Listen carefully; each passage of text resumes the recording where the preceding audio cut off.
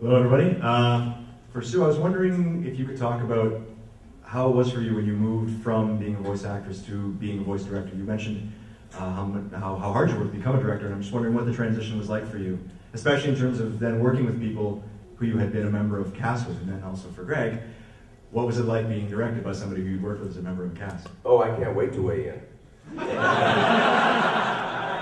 You know, I was a little tentative.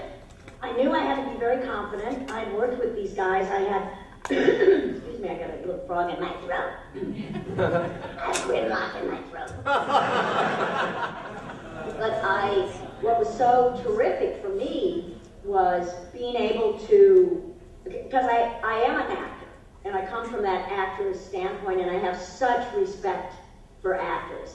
And a lot of directors in animation are not actors, and yet they're terrific directors. But I felt that I was going in with kind of a win situation, because I was an actor, they knew I was an actor, and they knew I had great respect for them. And they, in turn, were so good to me because they were rooting for me to be a good director.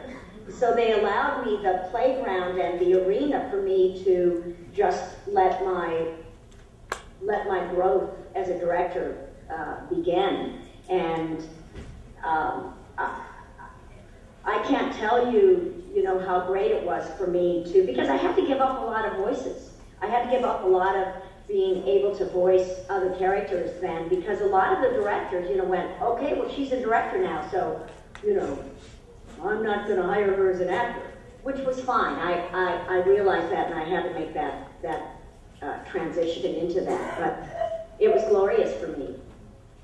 I would have voiced an opinion on this whether you had asked or not. Sue never, she had so much respect of every actor working anyway.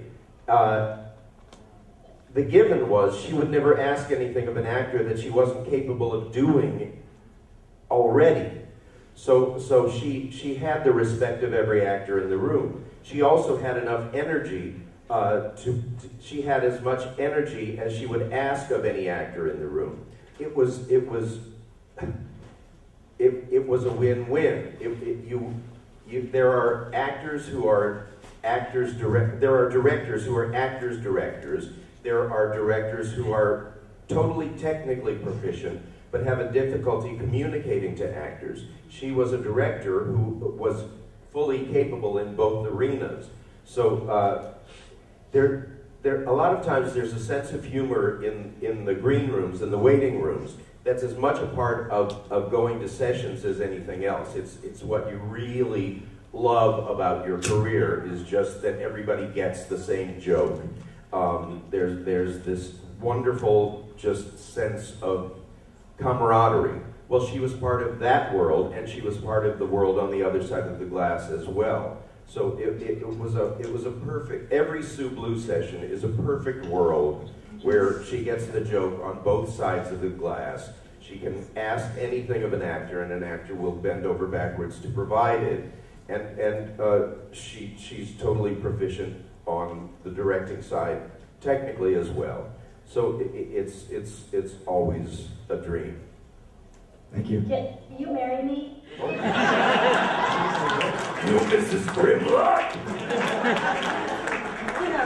And you're just as good a director as you are in hiring the cast of characters. To have somebody like Greg Berger in my cast, there's nothing I had to do.